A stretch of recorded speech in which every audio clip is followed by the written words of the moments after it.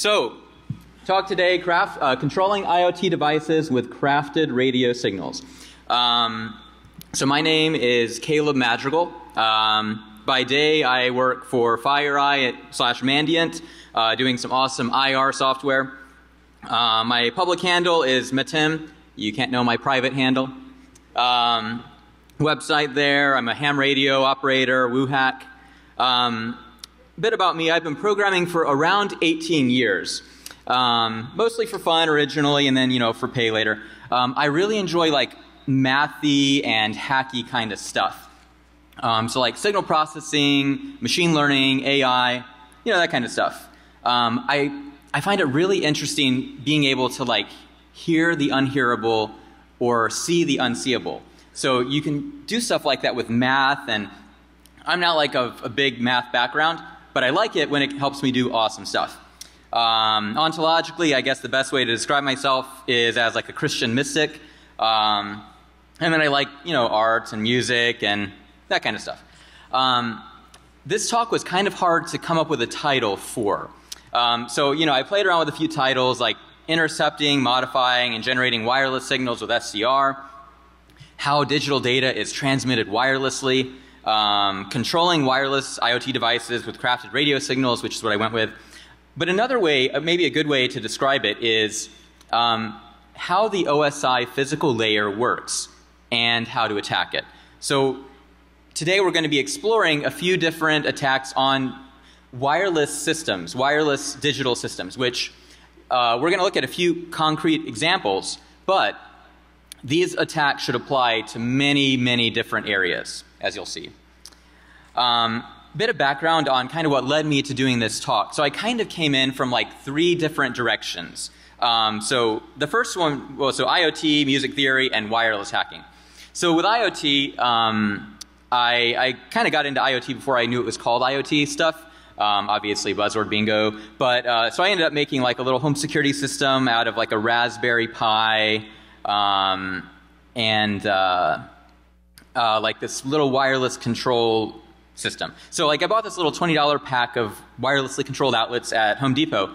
It's 20 bucks. You have this remote which you can turn the switches on and off with. So, I was like hardware hacker time. Break it open, take out the little control unit. Basically I snipped off these little tactile switches and soldered in some transistors, and voila, you have a IoT device. Little more programming, but the second thing that brought me to this kind of stuff is music theory, which would sound probably ironic or not fitting. But like a few years ago, I was just like looking at a keyboard, and I was like, why are the black keys not evenly spaced? You could have like 6 white keys and 6 black keys, but there's 5 black keys and 7 white keys. So like it led me into this whole like rabbit hole of exploring like sound analysis, wave theory, and so but I kind of learned some of the math of like Fourier transform stuff and all that kind of stuff, which really interestingly applies very, very well for radio hacking. And this is like a spectrogram of me singing like do, re, mi, fa, sol, la, ti, do, something like that. The last here all day, folks. The last angle was just wireless hacking. So for a while I've been into wireless hacking. I think it's really fun. One thing I like about it is that often when you find like a wireless protocol attack, it's not something that you can just fix with a binary patch. It's often you're dealing with systemic problems when you're doing wireless hacking, which is really cool because when you find them, they don't really get patched, which is kind of cool. So for example, I did a talk earlier this year at CypherCon in Milwaukee on basically like using 802.11 monitor mode to figure out like if a wireless security camera has detected motion even without being connected. So put out software for that. So anyway, wireless hacking, music theory, and then all the other stuff. That's kind of what brought me to doing this kind of stuff. If you see me in a coffee shop, you might find me looking like this. A friend took this photo a few months ago. People don't like it when you have huge antennas for some reason at coffee shops. I don't know why, but And anyway, so, doing the wireless hacking of other types, ARP poisoning and all that kind of stuff, I always had, looked at the OSI layer and like way down here, the physical layer, it's always been kind of this like black box. And so this talk, the goal is really to demystify that black box for you and show the kinds of attacks that you can do at the physical layer. So this talk, this type of stuff is super exciting to me. I feel like, kind of like, it's like magic or something. So, I feel like saying, it sounds like some kind of like, new age religion or something, like harness the invisible energy all around us, It feels like the Star Wars or something. It's, there's this electromagnetic radiation all around us, right? It's here in this room. It penetrates us.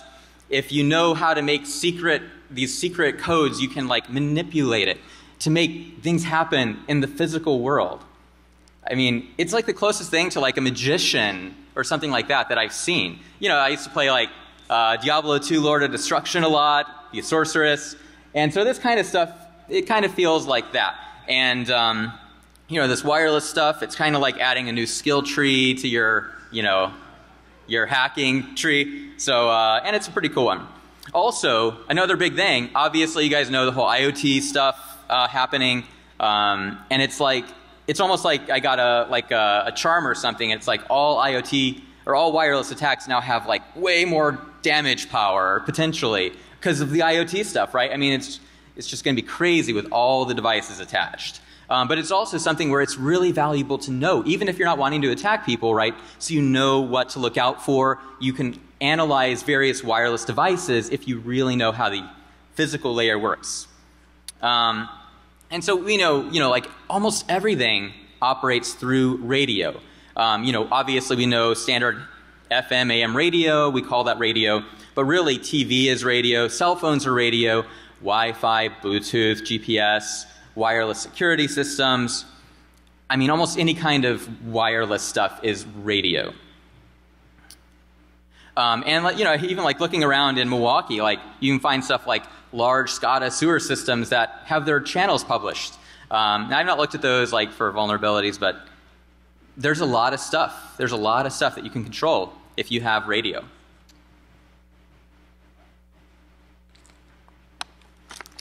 So the main tool, like if we're doing magic and that kind of stuff, the software-defined radio is kind of like, it'd be kind of like your wand or whatever. So I have a HackRF. That's what I'm using for this presentation. There's also things like the Lime SDR and all that, but RTL SDR for a cheaper version. But it's really cool because, like, you got this antenna and like you're actually transmitting power through it. It feels just like, it's just crazy. I love the metaphor. Anyway. So let's go ahead and do some demos and stop just talking about stuff, right? So the first one, I've got a video for it. It's actually attacking my Jeep Patriot, and this was like the first thing I did when I got my HackRF. And so let me just try to play this video briefly. This is me unlocking my Jeep with the HackRF, and let me try to just see if the sound works here.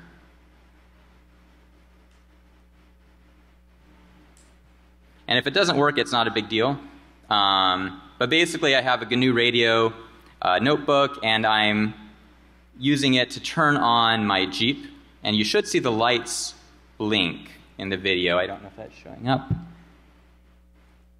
So I'm about to execute this script to turn on the lights of the Jeep.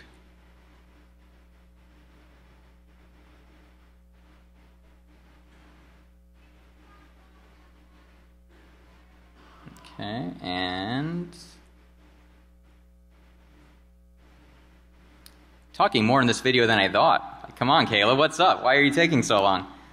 Okay, there we go. All right, so it's kind of and then I lock it back or whatever. Thank you.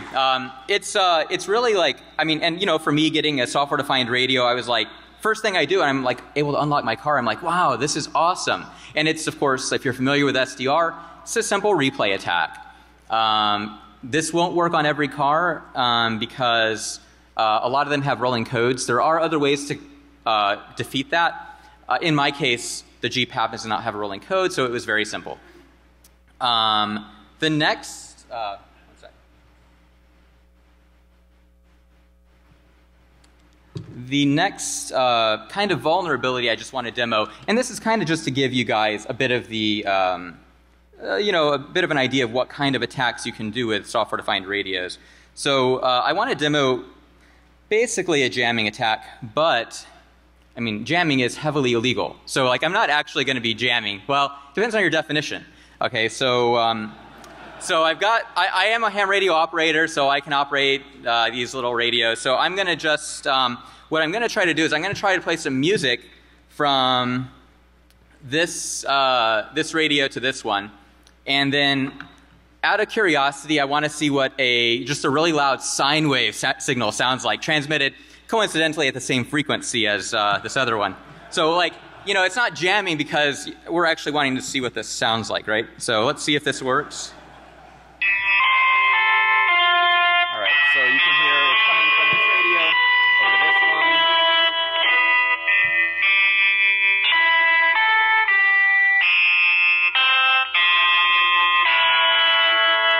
And let's see.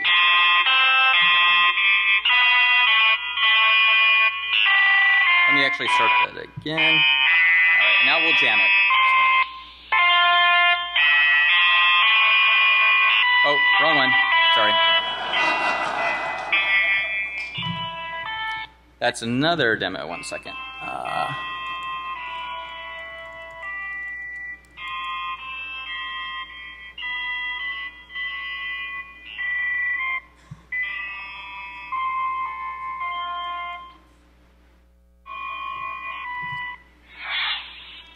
Okay, so let's go ahead and execute that again.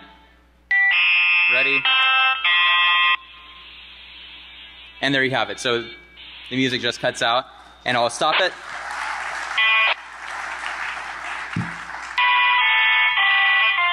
All right.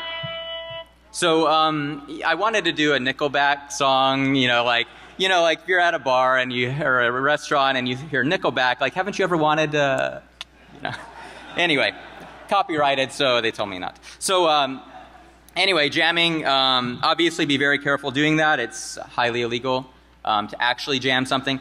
Anyway, but it's a good example. I mean, the physical layer, it's one of those things where it's like, you think about all these other layers up here, and then sometimes we might forget about the very lowest layer and how vulnerable it can be.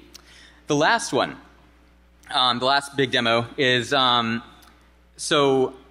was doing all this stuff, and I was like, yeah, this is cool, but like, a software-defined radio is almost like a Swiss Army knife for radio hacking.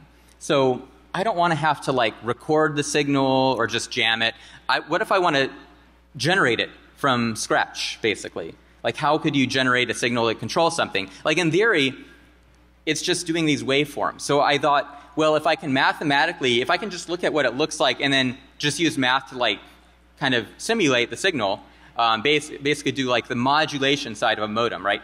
Modem, modulate, demodulator. So that was what I was going for with doing this. So so I have a script, and we're going to go into in a bit how this actually works. But I want to do the demo first just so you can see it. Now this is really small, but basically it's just this one-line script, or one line to call the script.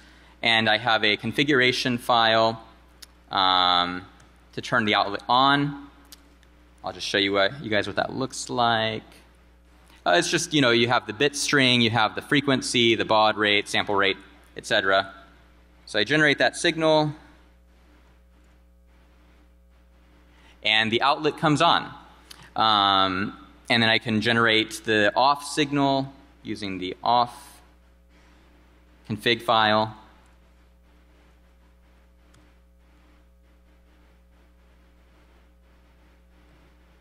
And we'll see if that works.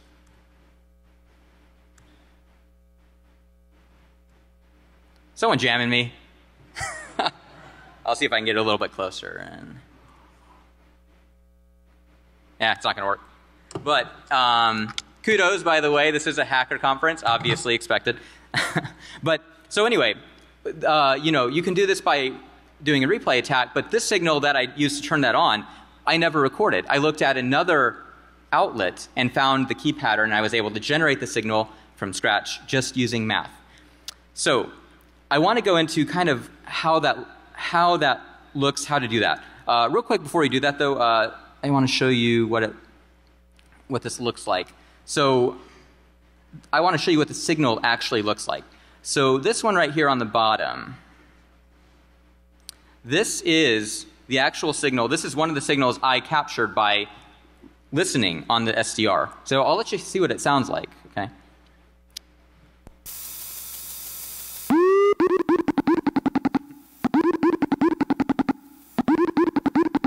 And you get the idea, right? It just keeps repeating. But if you zoom in, and this is just in Audacity, which, by the way, like I mentioned, I did some audio analysis stuff. A lot of the tools actually for audio can be reused for radio hacking. So these are radio waves, and we're using a sound editing program to actually see these. You can even edit them in here. And if you zoom in far enough, you can see the pattern just repeats, and you have it's called ASK, on-off keying. So you have the short ones which represent zeros, the long bursts represent ones. So the way to read this would be 0, 1, 1, 0, 1, 0, etc. And that's the signal. Up here is actually my generated signal, so you can actually hear them a little different. This is the original.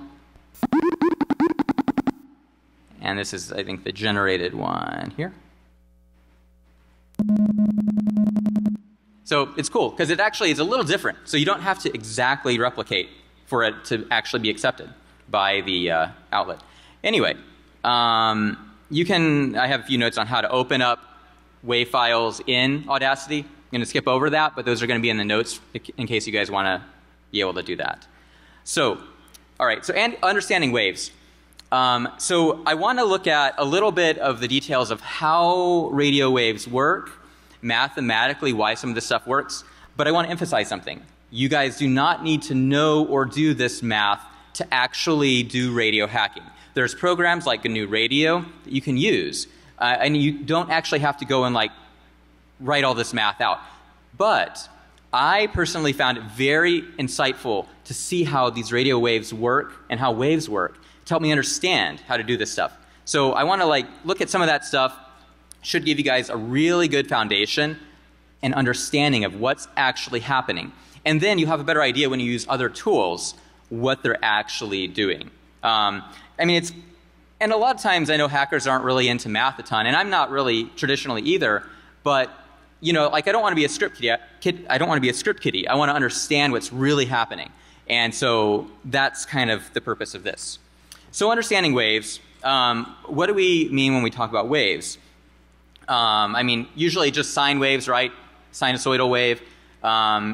In computers, we represent them as simple arrays, right? So if you look at this graph, this is simply, an array where the values are going greater than 0 and then they're less than 0. It might be like 0, 0.1, 0.2, 0.3, all the way up to 1, back down to -1, and it oscillates, right? That's what a wave is. Sine wave, it's related to sine on the circle. So waves going up and down like this, if you just follow one dimension in a circle, it's going to make that shape. There are some really, really interesting things about sine waves, about waves in general. Let's look at these real quick. So first, they're everywhere. They are the epitome of change. There's this thing called the superposition principle, which is really important to understand. We're going to look at convolution, deconvolution, the relation to E, which, believe it or not, is actually useful for programming this. So first, waves are everywhere, right? Like anytime you have circular motion or vibrations, that's sine waves somewhere in there.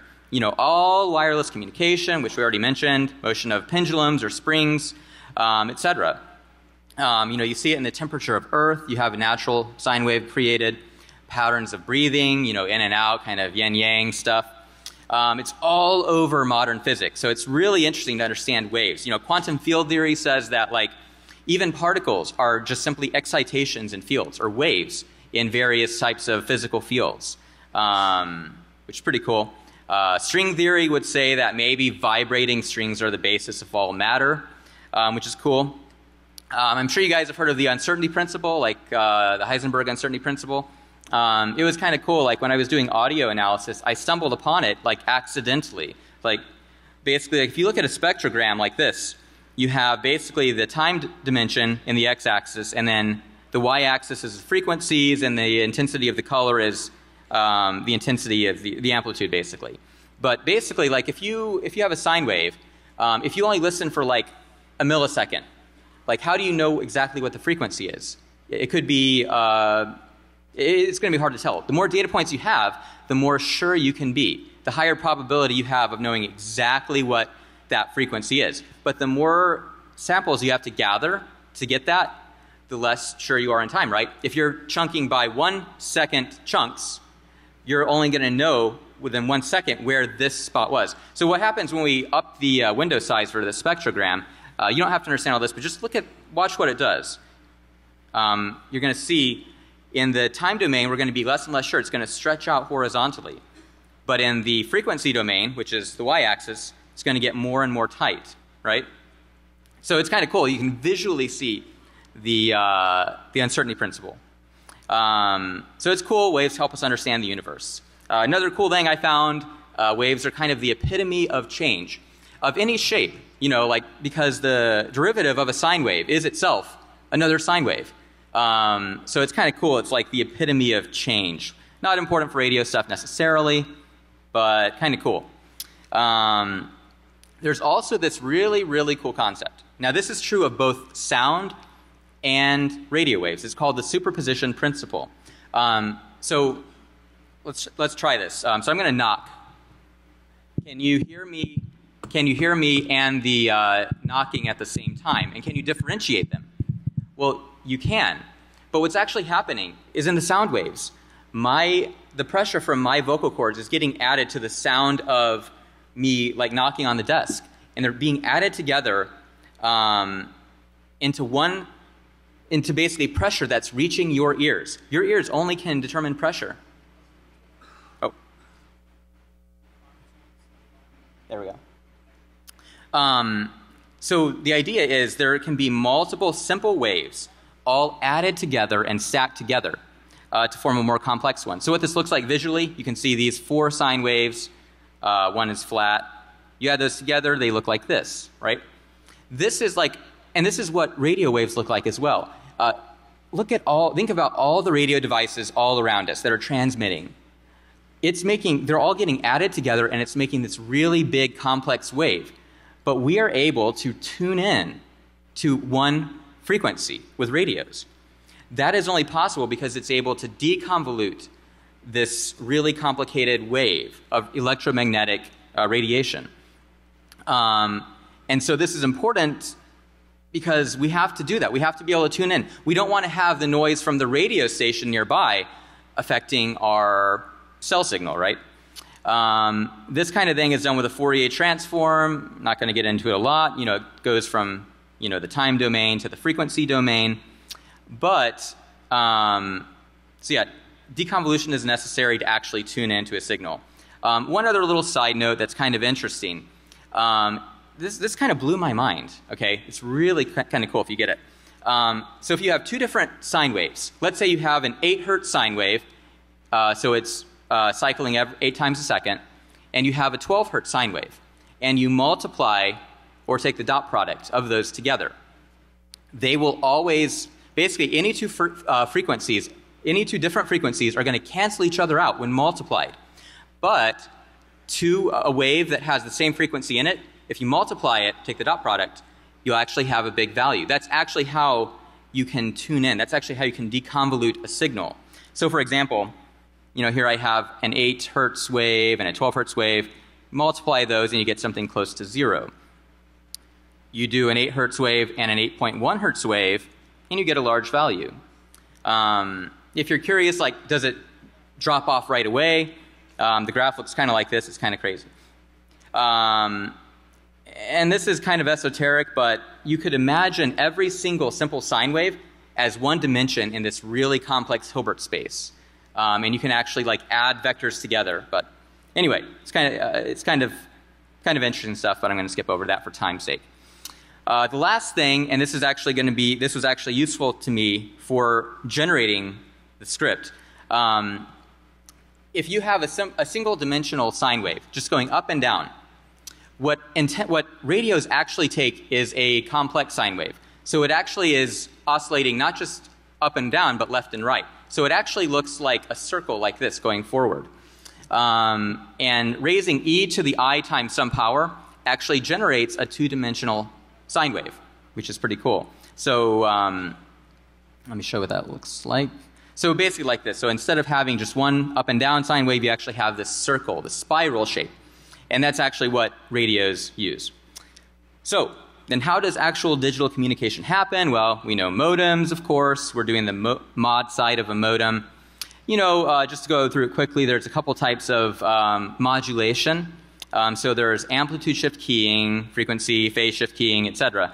Amplitude shift keying, you're just making the amplitude of the wave go up to be louder or down. So this would be like 0, 1. That's what it would actually look like. The sample, the demo that I did with the outlet, that's an example of ASK, right? You can see where it's really small and then it gets really loud, etc. Frequency shift keying, you're actually changing the frequency. There's lots of stuff that uses that as well. Actually, FM radio would be frequency shift keying. This is what that would look like. So this would be like 0, 1, 0, 1, 1, 0 in FSK.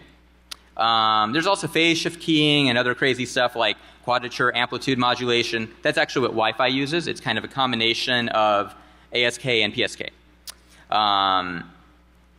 Anyway, just to show you kind of what my process was like for actually getting this script developed. So first, this script, it's all online, but it's about 120 lines of Python right here.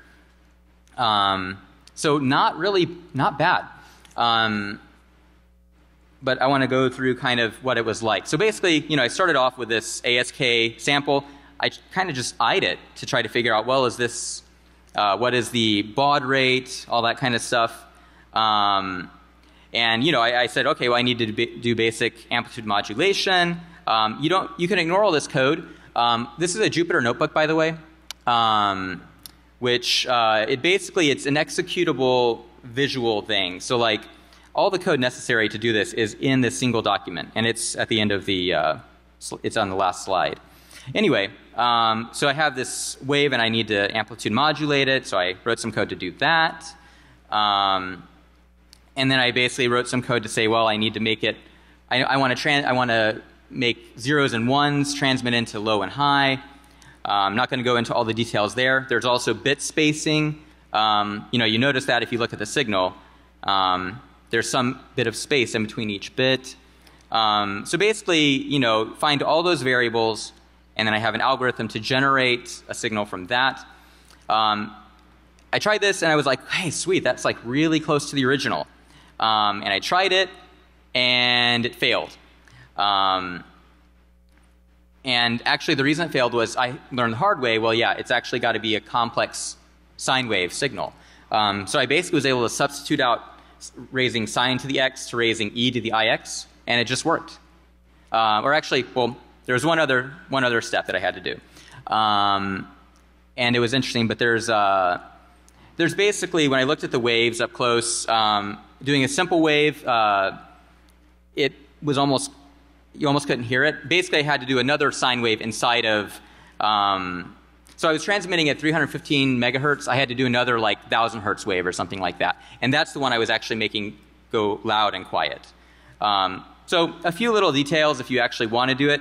Otherwise, you can just use the script. It's on GitHub. There was definitely some interesting obstacles that I had to pass to get it to work. This script, this whole presentation, including these links, I'm going to have at the end. So anyway, conclusion, it's really cool because like all wireless communication, like virtually every wireless communication that I could think of happens over electromagnetic radiation.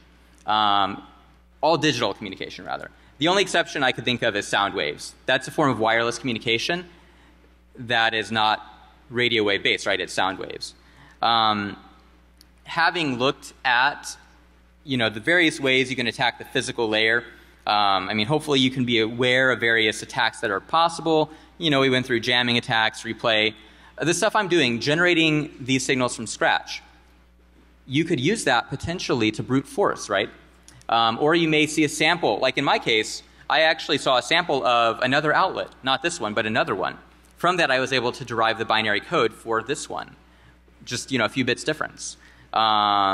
There's also potential for doing things like mixed attacks. So you might do there might be a one-time rolling code, and you want to brute force that, but you replay the other part, right? You see what the key space looks like, and then you generate all the possibilities.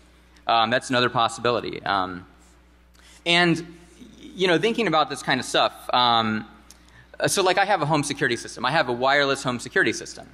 So the jamming attack, you could theoretically jam between, okay, so I have a door sensor and then it has the hub, right? Well, you could jam at the frequency that those communicate with, even if it's armed, open the door, right?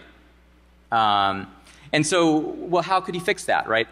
You could just do a non-wireless system. That would be one way.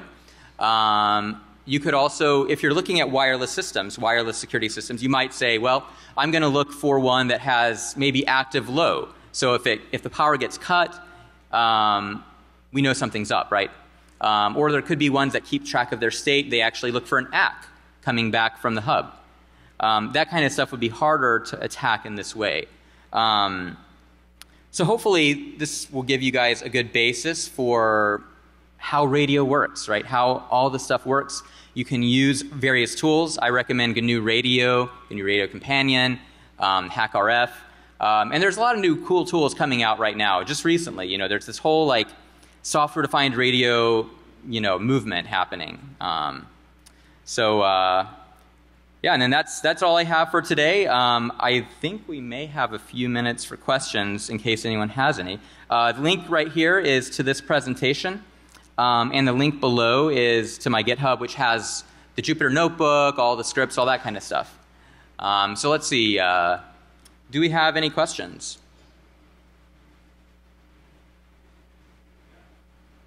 Yes.